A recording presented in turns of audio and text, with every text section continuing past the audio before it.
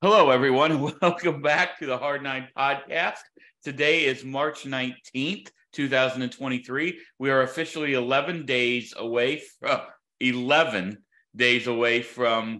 opening day, and we are now 2 days away from the WBC Championship, in which our US of A will be playing.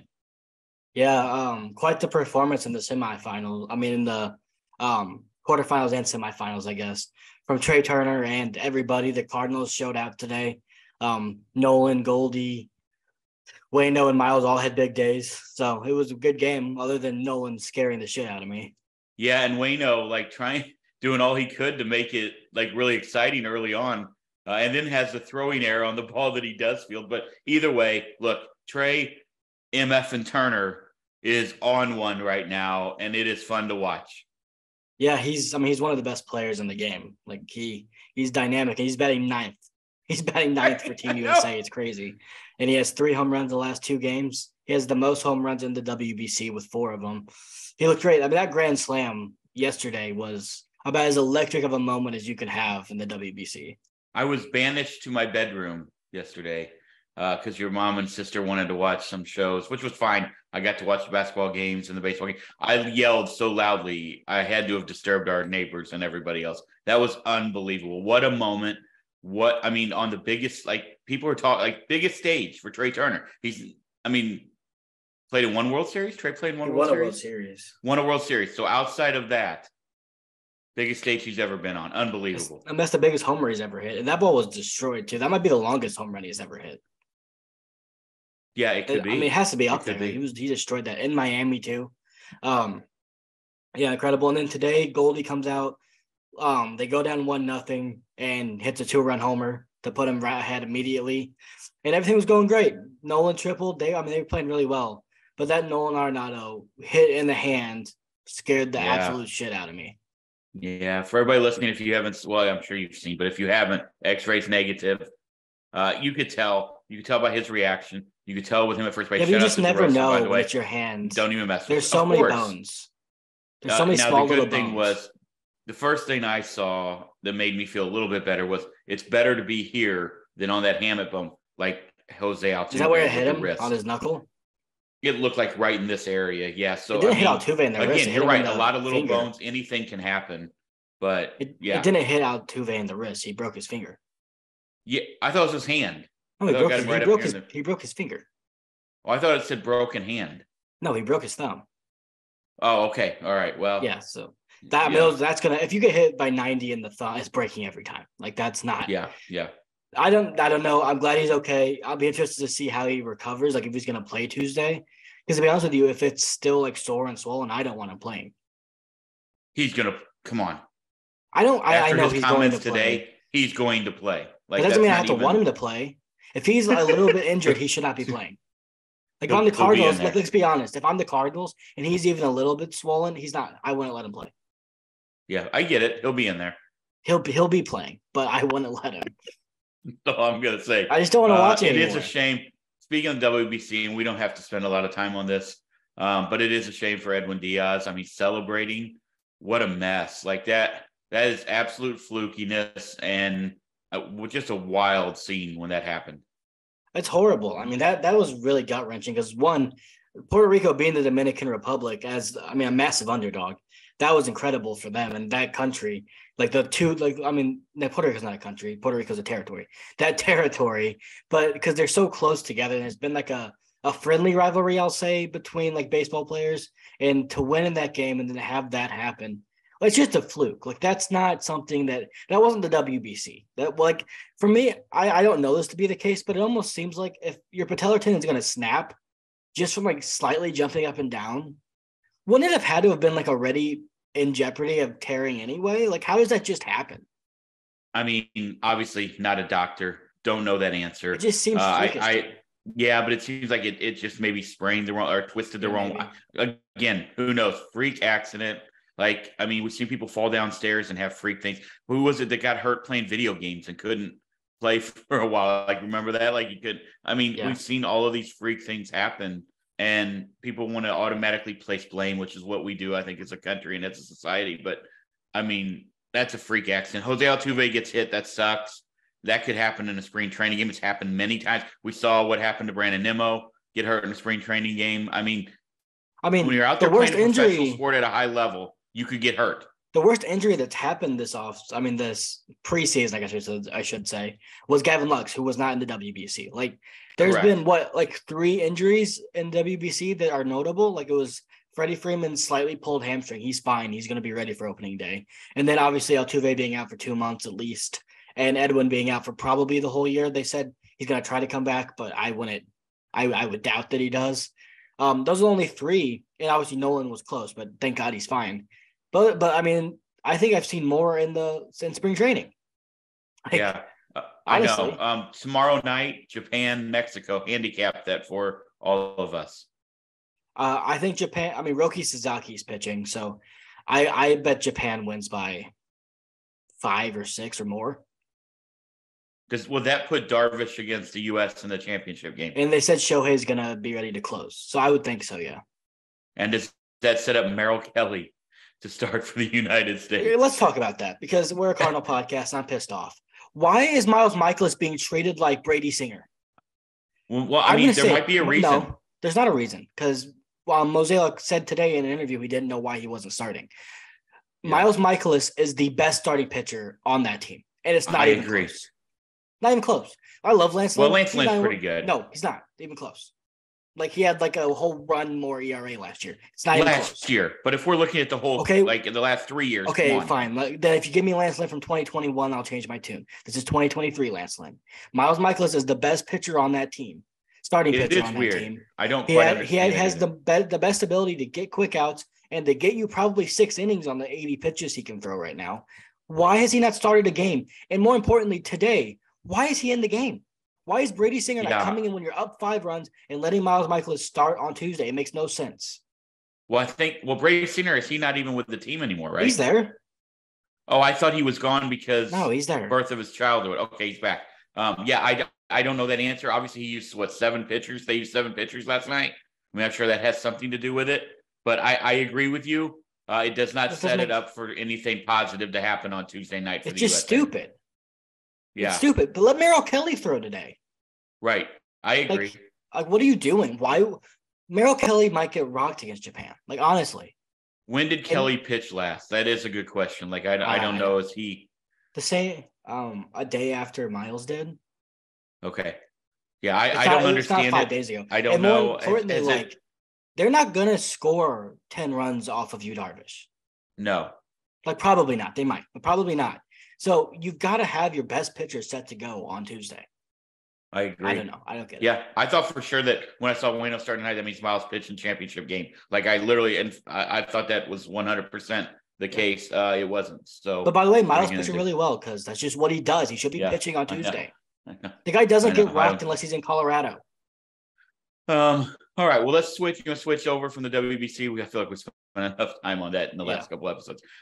While you are tuning in, thank you again very much. By the way, 10% Japanese listenership. Thank you. We love that. While you guys are watching, if you could hit that subscribe button, greatly appreciate that. You can see all of our socials here and in the tagline where everything you need to find us, you can find us. But if you could hit that subscription thing, we'd really appreciate it. Nice week for us last week. So yeah. Yeah, it was. The Newbar video did well. I think that was expected. Like we said, the video, title of the video is Lars Newbar is an international superstar or whatever it is that I said. And there it is. Like, that's why he's getting all the love right now. Yeah, and absolutely. Guess what? Maybe later this week we'll probably be talking about him again because he's going to probably be playing his 2 teammates in the championship game. Correct. All right. There's so many things that we want to get to with this roster, with the Cardinals. And I know that our next podcast, we're going to kind of break down who we think splits camp. 4 guys Four guys sent down this week. Gomez, Rivas, Gomez. Moises. No. Yeah, he was. No, he wasn't. Yes, he was. No, he was not. Gomez, Thomas, Herrera, and Rivas have been all sent down to the minor league. Moises Gomez was sent down and I missed it? Yes. Hey, way to be on top of things on spring break as a Cardinal podcast. Wait, I don't think that's true. It's absolutely true. Gomez, Thomas, and Herrera were all reassigned last week or the last time. And revise sent down today. So you got 20 more cuts to go. A way to keep up, though, Junior. You're on spring break. I still don't even see that. I don't think that happened. Yep. Okay. Well, it did. And since it did, you're down to 20 left in the big league camp. All right. The cuts to go. So let's talk really quickly. Not really quickly, but let's talk. The outside of Jordan Walker, the hottest name right now in spring training for the Cardinals is his best friend, the guy drafted the round right after him. Again, thank you, maybe Uncle COVID, for that. Masyn Winn. I mean, having an unbelievable spring currently right now with a 1.026 OPS and a 405 OBP. I mean, he is absolutely tearing it up. 2 home runs, 9 RBIs, 23 total bases. Showing us what the future looks like. With that being said, any chance you believe Masyn Winn makes the opening day roster? No, there's actually, if there were an injury, knock on wood, if there were an injury, yes, he would make it. Okay. So an injury to one of the big middle infielders. I'm not even going to say names. I don't want to put that out there. But if that were to happen, then I would say probably. But given where they're at right now, it doesn't make any sense for Masyn Winn to be up at all. It really doesn't. He's been fantastic and way better than I think anyone thought, and more advanced than anyone thought. And he's done all he could. But he came out, he had a quote that he said, I could go 50 for 50 with 50 homers, and I still might not make spring with the guys ahead. I mean, make camp with the guys ahead of me. Obviously that's not true, but I hate what he's doing is awesome. I think we should just accept it for what it is, which is showing you, one, that this kid has grown a lot. We said coming into the offseason that, hey, this is his second full offseason of only focusing on hitting and shortstop. That could be a massive jump for him. And it looks like maybe it was. So that's great for him. And he looks like he can handle the position. The great thing about Masyn Winn is even if he's not hitting and he comes up and he slumps, whenever that is, his defense and his speed will never slump. So he'll always provide value to your team. And I'm really encouraged from what he's done so far. Yeah, I think a lot of people don't realize, maybe not. I shouldn't say that because I don't know that number there. But he was drafted as a two-way player. I mean, he was one of the top two-way guys coming out of high school in 2020. Again, COVID probably did us justice because he only played one game, I believe this year. He was suspended from the team, violation of team rules or something like that. And then COVID hit, and it just felt like he just kept dropping. And boom, there he was for us. A guy who tried to go into the minors and do both. And, again, missed that whole 2020 development season. Here he is at the age of 20. I mean, knocking down the door. And I agree with you. And the argument is so easy to look at spring training and say, look at this guy now. He's not in the same development category as Jordan Walker. So you are dealing with two, people say, well, they're the same age. What? No, it's two different humans and two different trajectories. With two different also skill two different sets. Needs on the team. There's also that.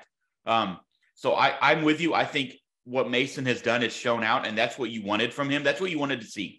What he has done everything he could ever have done, and he will be a great shortstop at Memphis until the Cardinals decide it's time for them to bring him up. I think what he has done, instead of looking for 2024, for that being when he's probably going to come up, I think he'll be up at some point this year.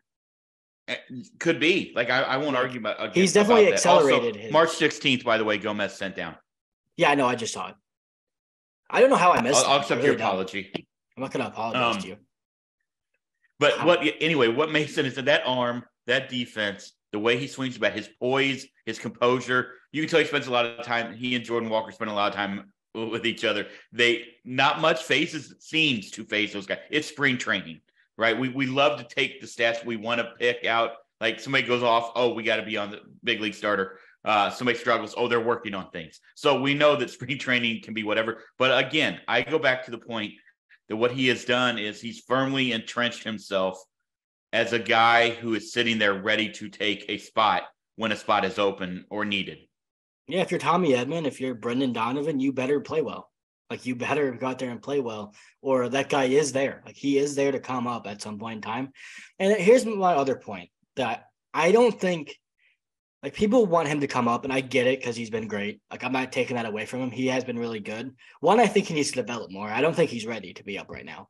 But two, I don't really think having two rookies to start the season being in your lineup necessarily the best thing for a team trying to win a championship when you have veterans that are other options. Like I don't want two good rookies immediately up on the team. Like it just doesn't seem like a good formula for me to start the year when you have guys like Tommy Edman, who's a much better option as of right now. Right. That's the thing. I think, again, I will say it's two different positions. It's two different trajectories of humans where they're at right now in their development. In my mind, let's let Winn play every day at AAA until you have to. Knock on wood, maybe you don't, but until you have to. Now, with that being said, the Paul DeJong injury changes a lot of things with this roster, which we're going to kind of go through on the next part, but we have to still talk about it. Do you think maybe we've seen the last of Paul DeJong as a St. Louis Cardinal? I think it's possible. I think it should be the last we've seen of Paul DeJong. I think last year should have been the last we've seen of Paul DeJong. I think 2 years ago maybe even should have been the last we've seen of Paul DeJong. So will it be? Probably not. Probably not. But Taylor Motter has made a case to say, hey, he played shortstop today, played it pretty well. To say, hey, I'm going to be the utility infielder because, one, he's a better hitter than Paul DeJong. In camp, at least. We'll see if that translates. But also, like, I don't know. I think the organization has to just be fatigued. Like, honestly, it does. Like, Paul DeJong has all these swing changes. He comes back, he can't throw. So he's not fielding. And he's your defensive replacement that can't throw. Then he can throw again, and now he has back problems. And it's all this stuff. It just seems to me like this happening, let him go. Like, let him go to another team. We are talking about an organization who in the past has shown reluctancy to cut anyone that they have money tied to. There is precedence there for them to get rid of a guy. I just don't know what there is. To me, there's no future for Paul DeJong here. Masyn Winn knocking down the door.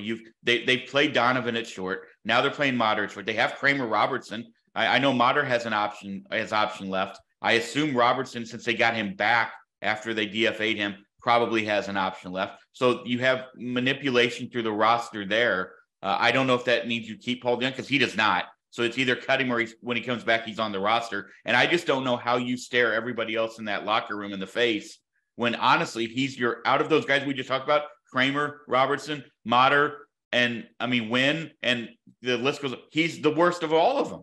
I don't think he's worse than Kramer Robertson.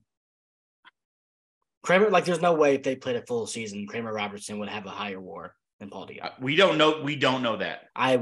No, he wouldn't because Paul DeJong still puts up positive WAR every year. Kramer Robertson can't hit. Let's be honest. I like Kramer Robertson as a person. He was great at LSU. He's not a major league caliber. He's not Paul DeJong level. He's not going to make the roster. I'm not arguing I agree. I just think they have to be over it. That's what I think it might come down to.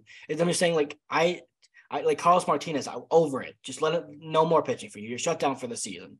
They've done this before. Johnny Peralta is the best example to me. They were just done. They were like, okay, we're halfway through the season at that point when they cut him. Just go. We don't need you anymore. For me, I don't think Paul DeJong would be a bad person to have on your team as your backup infielder. But I think for the Cardinals, it might just be get him out of here. You know what I mean? Stop worrying about fixing his swing all the time. It might just be a headache at this point. And my other question, obviously also with that alone, they've done it with Ty Wiggins. They've done it with guys in the past, but DeJong a little different, a guy drafted, developed, and extended. So a little bit different there than the other guys that we're talking about. However, also if you look at it, I'm a big proponent of, hey, we're going to keep 26 guys. Let's keep the best 25. I understand 26 is your backup catcher. All right. I get that. Not every team goes into the you're right. Not every team goes into the season with two really, really strong catchers. People freaking out over the backup catcher are wild. However, so 25, give me the best 25. With the ability of Brendan Donovan to play shortstop, I honestly think we'll talk about this again on later in the week, but I think it comes down to between Alec Burleson, who has made a strong case, and Motter. Do you really need a backup middle infielder when you have Gorman, Edman, and Donovan? I think Yepez is in the same conversation. You think he might be sent down too? I don't think he has a guaranteed spot at this point. Okay. All right. And he shouldn't, if we're being honest. If we're looking at it, Alec Burleson might be more of this team than Juan Yepez can. Do you think the only problem is Yepez is from the right-hand side? That's why I say that. We have enough right-handed power. Yeah. But I don't know. We'll see. I don't know how they're thinking. That's an interesting one because it's is Walker making the team? That's one. Right. Should he? I think so. But will he? I'm not 100% convinced at all that he's going to make the team. But if he makes the team, then it's between, I think, Yepez and Burleson maybe for a spot. I don't know what they're going to do. Like, it's interesting, but we're coming up on, like, it's a week from now, we might know. Soon. Like, it's coming soon. Yeah, and like I said, coming back to Winn, because he's just so fascinating of a player in the fact that, you send him to AAA to play every day. Like, you're not going to bring him up as part of an infield rotation. You have a 6'4" guy at shortstop in Tommy Edman. You have a Gold Glover who finished in the top Rookie of the Year with Brendan Donovan. And you have a guy in Gorman who is absolutely who did everything he was asked by the team and looks unbelievable. Hit another bomb again today. Is having an unbelievable spring. And that's a guy you want in your lineup. That's a guy with 30 to 40. We've talked about him a lot on here. 30 to 40 home run pop. He's not going to AAA. All right. Those guys, right. That's not even a discussion. These people who want to talk about it's not. But it sucks for Winn. However, like we said, it's an incredible problem for the St. Louis Cardinals to have when we're sitting here talking about one of the guys, Burleson, incredible year last year. Yepez hit a 2-run jack in the playoffs. Masyn Winn has skyrocketed. Remember, there were talks about Winn a year and a half ago. They were worried about him not being able to hit at at any level. Mm-hmm. He's proven so far at every step that's not the case. I mean, this is unbelievable where we have all of a sudden found ourselves. It is. And like it's a great problem, but in a couple months it could be a problem. Correct. Like, you got to be able to get these guys at bats. You've got to decide who can be on your bench, because young guys that are talented are going to have to be bench players for you, because those are the only guys you have. So you're going to have to be able to decide, okay, who are the guys like Juan Yepez? Are we okay with him being on the bench 60, 70% of the games and halting maybe what could be some valuable at bats? And who are you not okay with that? So you have to send him down. That's the most interesting thing to me, is you have to decide who you think is going to benefit most from getting at bats in AAA and who you believe can be up here on your bench and that'd be fine. Because that's interesting. Like Alec Burleson, if you think you still want him to work on some things, then he can't be up on your bench because he's never going to play. Now with the way Gorman and the outfielders are playing, like, he's not going to play. So I don't know. Yeah, which makes the case, and I was wrong because I said vehemently a couple of days ago, this guy is not making the team. I think I was wrong. It makes the case for Taylor Motter. 31-year-old, he has 400 at-bats. That's not a lot in the big leagues. He's been a journeyman his entire life. Shout out to him for being 31 and still trying to chase the dream and showing up and having a really solid spring. But it does make the case to say, okay, our AAA outfield is going to be Gomez, Mercado, and Burleson every day with Winn at shortstop. And that's what we're going to go with. And I assume Kramer Robertson is probably going to be down there too, unless they end up to DFAM. I don't know what his options look like. I'm not trying to speak out of pocket. I don't know that answer. He is 28 years old. I don't think that he is the key to this team. You know, like, right. Yeah, it's interesting because Motter, he hit 2 home runs yesterday on Saturday. So I don't know. I think there's the chance he makes the team, or they wanted to play him at shortstop today. Like, there is no other reason to do that. The only reason they did that is to see if he can do it, to see if they want him to make the team. And yeah, I don't know. They have so many guys, and it's a headache. Like, you can like map out and be like, okay, we know these 10 are on the team. Like, there's around 10, maybe 11 guys that you know for a fact are on the team. And Jordan Walker, we've said this all spring, he changes whatever else happens. Because if Jordan Walker is on the team, one of those guys that you thought coming into the year was going to definitely be on the opening day roster, not Gorman, but other guys, will not be on the roster, and they're going to be pissed off. And I don't know how that's going to go, but it's tough. There's a logjam. Yeah, absolutely. Now, while we're talking about logjam, and again, we don't need to give away where we're leaning as far as who we think is going to make it or anything else. But while we're talking about a logjam, let's talk about a couple more things. Okay. Let's talk about Matthew Liberatore. All right. Yesterday, very, very solid outing. Velo up. I did see a lot of people who watch Matthew Liberatore way more than I have, who I trust and follow along with. They'd like to see him use the slider more. I think the organization's in that same boat. Very nasty slider, but he has looked very solid this spring. I mean, with Dakota Hudson absolutely just shitting the bed again today. I mean, it's Liberatore. You're like, obviously he's not going to make the team. He's going to go down and get starts at Memphis where he needs to be. He needs to be a guy who pitches every 5th day, stays in his routine, and gets prepared for the next move up. With he and Jake Woodford sitting there, I mean, where do you Okay, I'm not phrasing this What how I question want are you to, asking me? but I'm not yet. Do you think Woodford heads down maybe to Memphis too to be in that rotation so they keep him stretched out in case of a need? Or do you think that they feel comfortable enough with Liberatore that Woodford maybe makes this team as a long relief or even a guy who can come in and get you big outs in the 6th, 7th inning? I don't know. I don't know what their plan is. I think Liberatore makes the team. I mean, not Liberatore, Woodford. I think Woodford makes the team. But I think I want to get to Liberatore for a second because Ali said, and I agree with him, that this is the best he's ever seen him. That's the best I've ever seen him because he looked like he's confident. He has velo on his fastball. His fastball is actually riding up in the zone. It's not flat and easy to pick up. He was landing his breaking ball in the strike zone. He looked great. I think, if anything, this spring has given me more confidence in the pitching depth of the St. Louis Cardinals.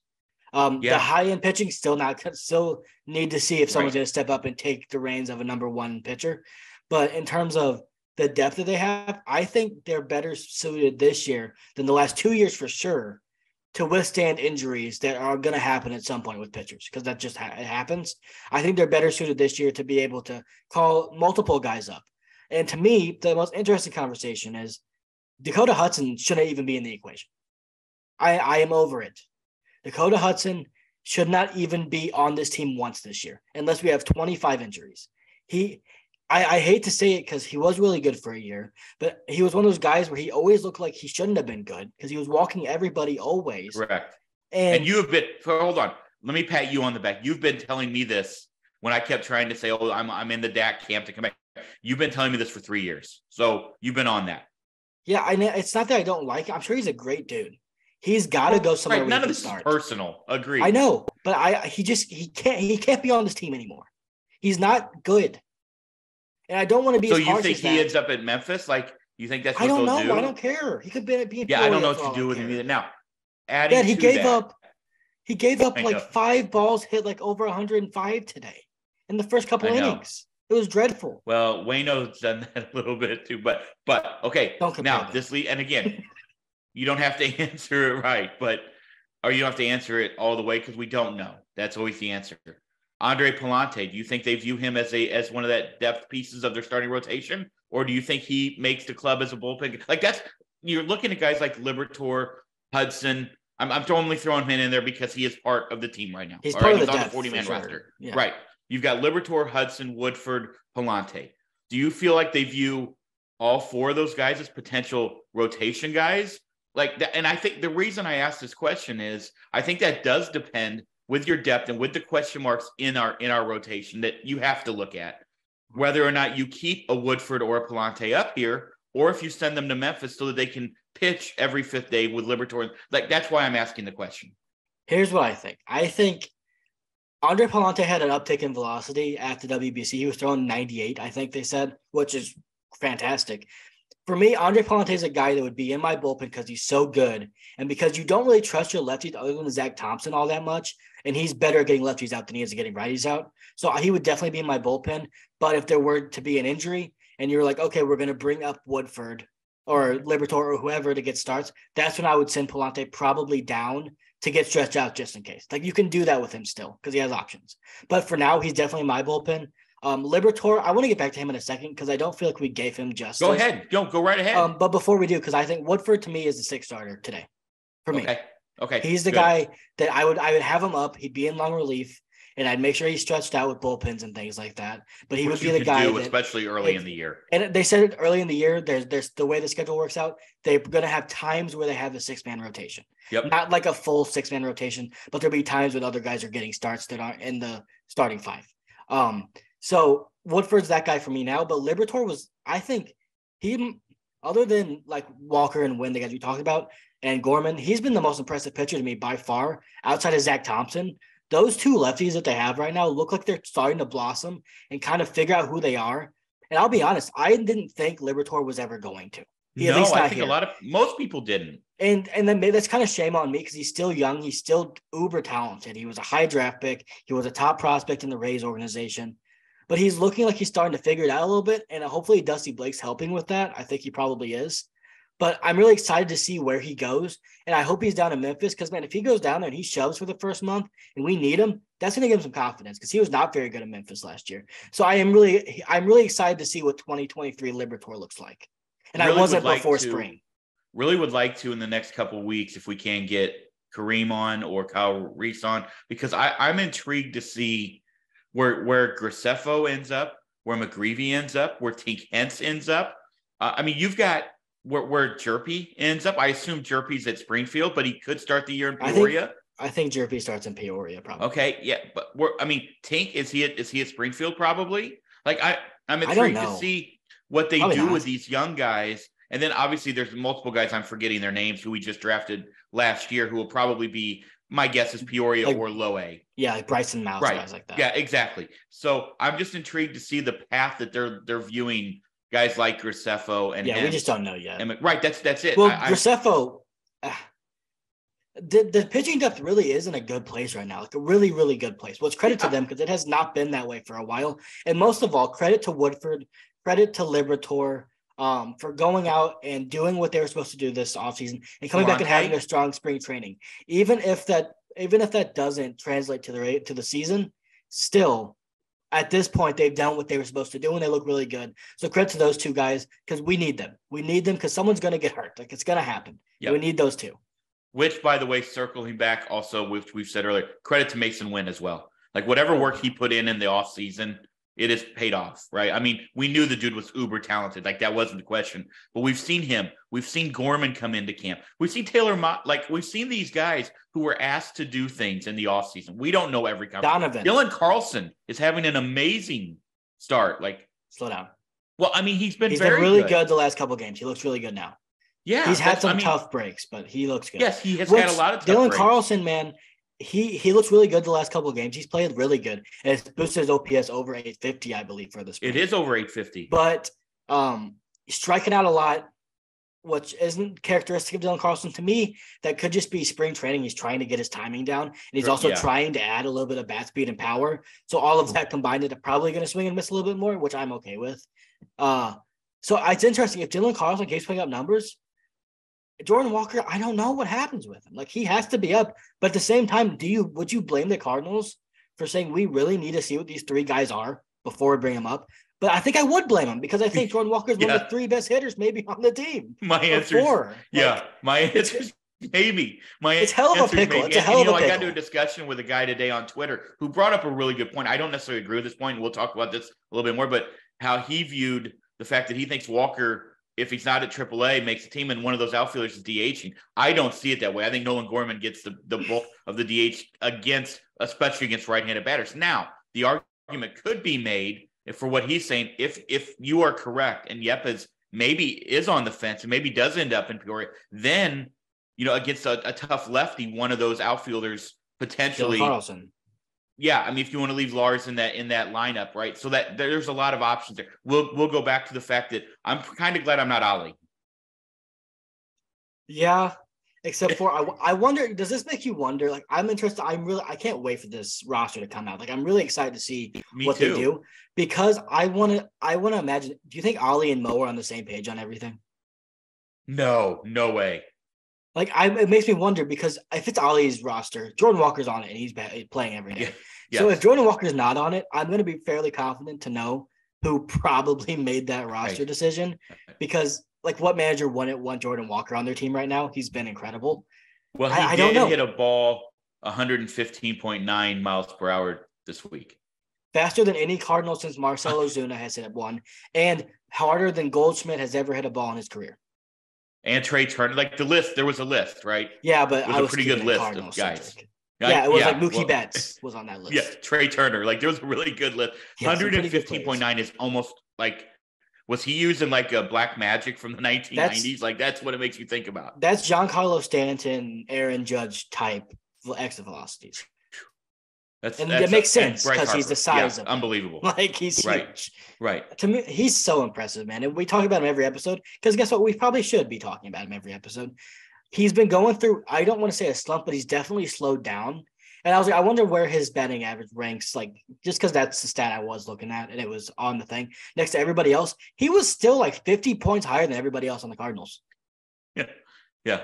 Like, he's incredible. Like, wild. we're talking about this Masyn Winn great spring. He's been really good, but he's been like 320. Jordan Walker's still in like 370. Yeah, Gorman is up in the three teens, I think, now also. 324 or something like that. Okay, so let's talk one more thing about the bullpen. Because like I said, our next pod, we're going to come with who we think is going to make it. We'll be wrong, but we're still going to come. I want to ask you that question, actually. Should we do who we think will make it or who we think should make it? I'm going with should. Like that's okay. Those are two different things. They are, but my game is should. All right. Okay, so that's what we'll do. Which leads me to what I'm going to ask you. Okay. Mm-hmm. I go back to what I said earlier tonight. I want the 25 best guys that are ready on our team. Just say 26. Right? Well, yeah. I mean, okay, 26. Thank you. All right.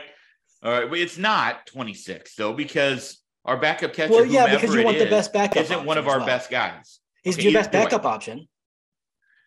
There's a shot that we have Palante and another guy in the minors because Drew Verhagen and Chris Stratton are on this team. Yes. Well, all right. Now, do you think that is simply because, let me give you an option or three options. One, they're under contract, and we know that that's not something the Cardinals love to do is eat contract money.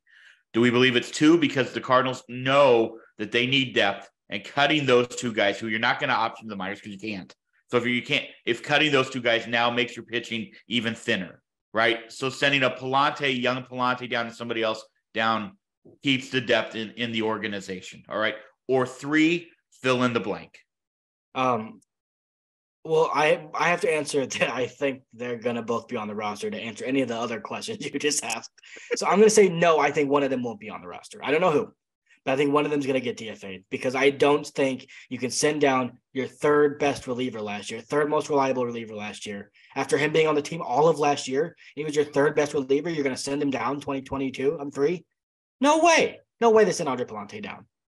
Okay. So what does that mean for Genesis Cabrera? He should burn the stadium down.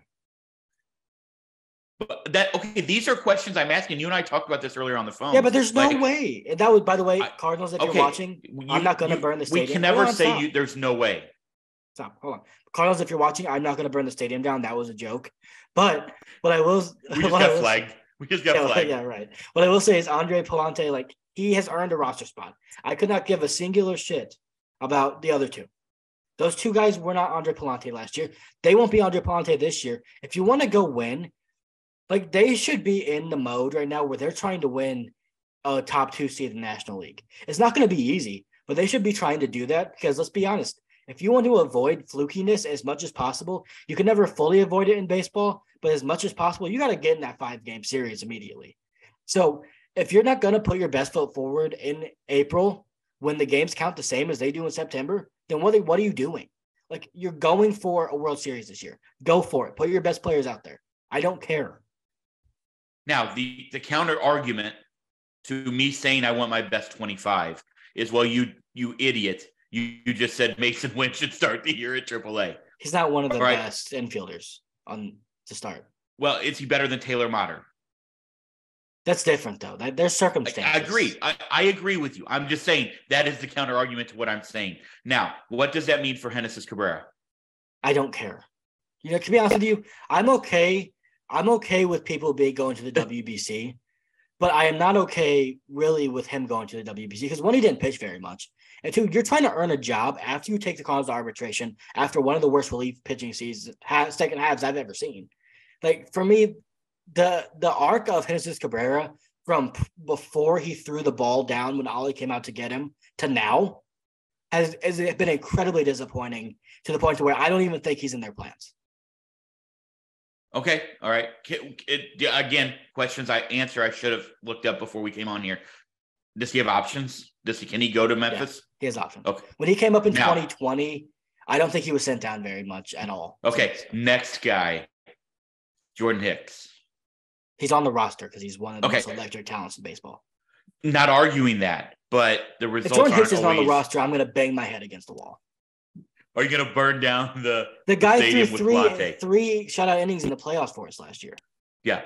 I agree with you. I've just seen a lot of talk That's why From I always who? like to bring it up. Who's talking Now, about I that? don't know who they are. Well, about Jordan trading Hicks him. throws 103 mile per hour sinkers. What's he going to do? Go down and scare AAA kids and come back up?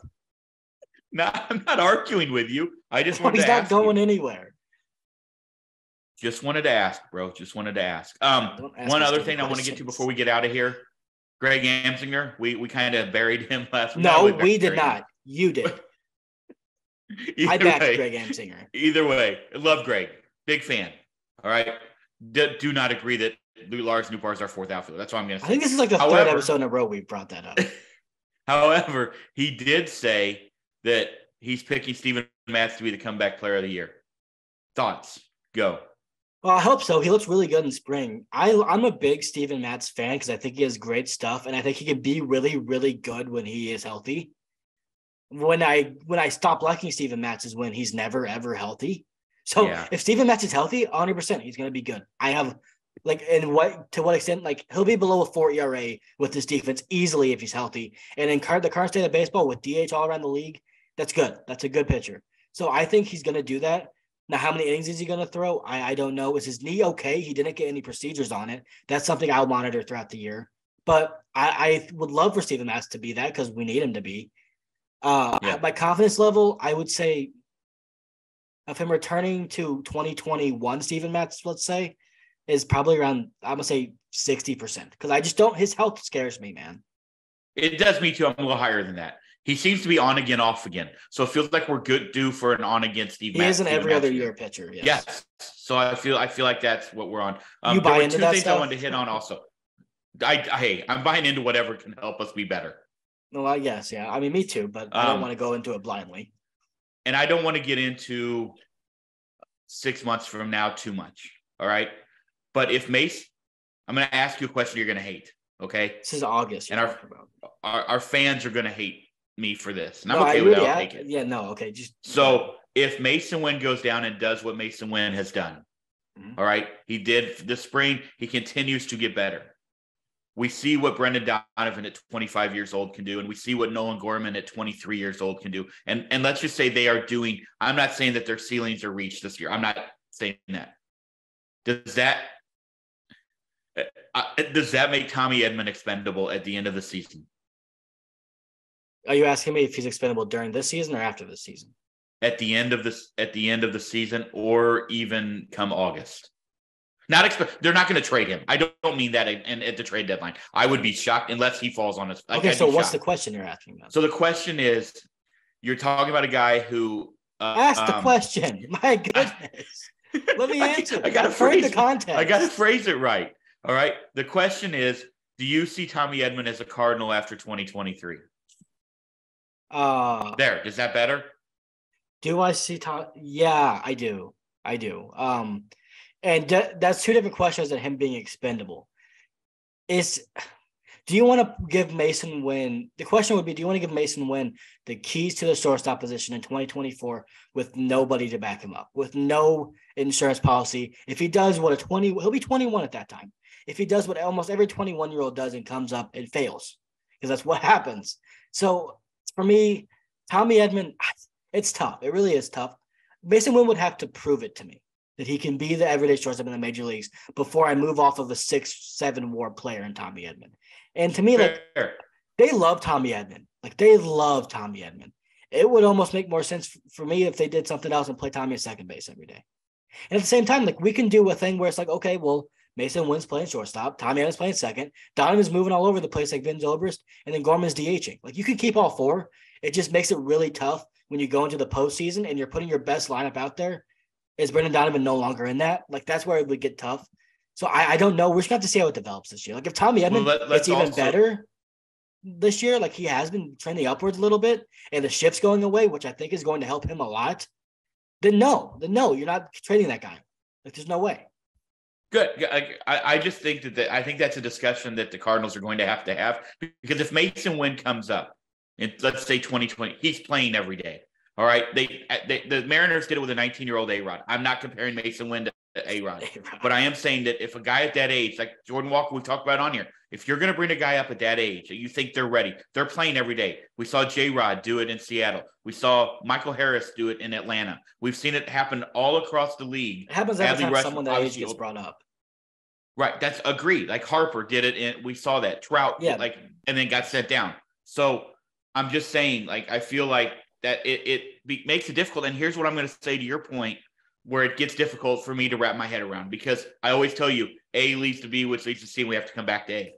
You talk about if Edmonds playing second, Donovan's playing everywhere. Not if Newbar, Carlson, Walker, and O'Neill are doing what they can do, and Gorman is doing what he can.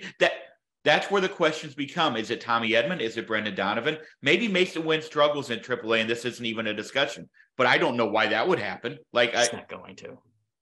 Right. And I guess the argument is, well, Tyler O'Neill, is he a free agent at the end of this year, or does he have 1 year left? He has 1 year left. Until 2020. Right. Okay. He's free agent. So again, it opens up a lot of questions that I'm getting us way far ahead about, and I'm not trying to, but those questions are also questions that we have to answer. Like, honestly, Caleb, for 10 days from now or 11 days, whatever it is. I keep putting the wrong number up on social media. They don't have to answer those questions now.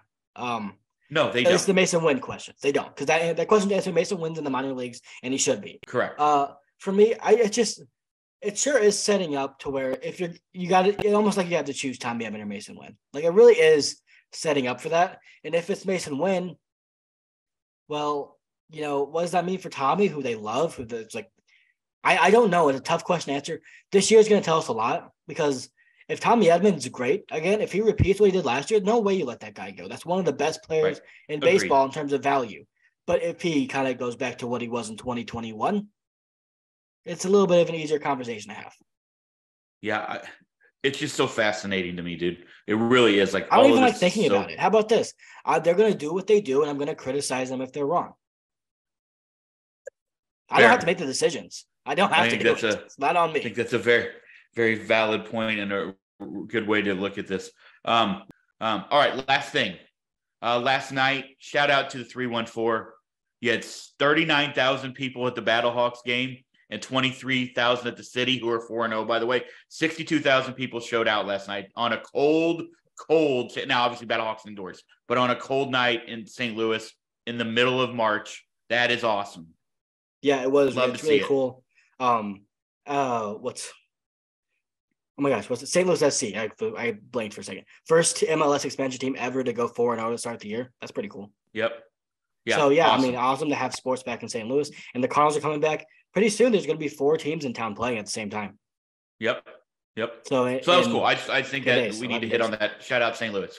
I didn't. Thank you as always, everybody, for joining us. We greatly appreciate you. As always, tell a friend.